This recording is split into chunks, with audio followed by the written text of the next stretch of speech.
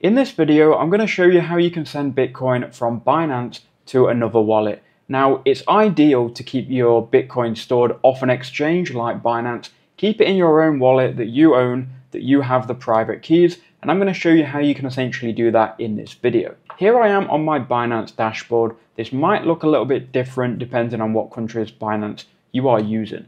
But what you need to do, you need to go and log in, then go to your profile icon in the top right-hand corner, then go to dashboard, and this is where I am right now on the dashboard.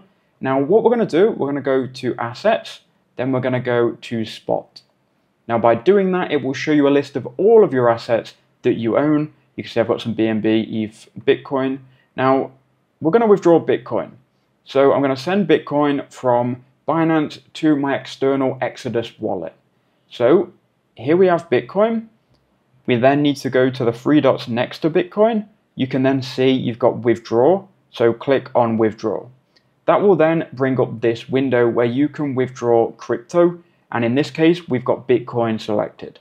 Now you need to be very careful here because what we're going to do now is we're going to get our wallet address to our external wallet, right? So how do we do that? Well, this is going to depend on what wallet you're using, but I'm using Exodus, so I'm going to open up my Exodus wallet right here. So here is my Exodus wallet. Let me just minimize this. So we can go to wallet and you need to find your Bitcoin address. Now, in most wallets, they will allow you to hold multiple different cryptos.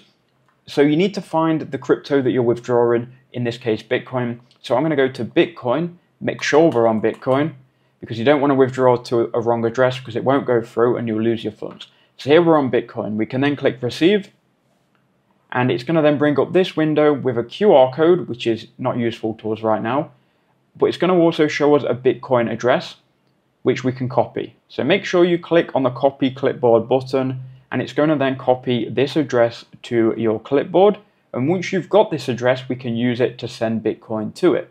So now heading back to Binance, you want to paste in your address, and then it's going to automatically match the network. So we're withdrawing Bitcoin, it's recognized that.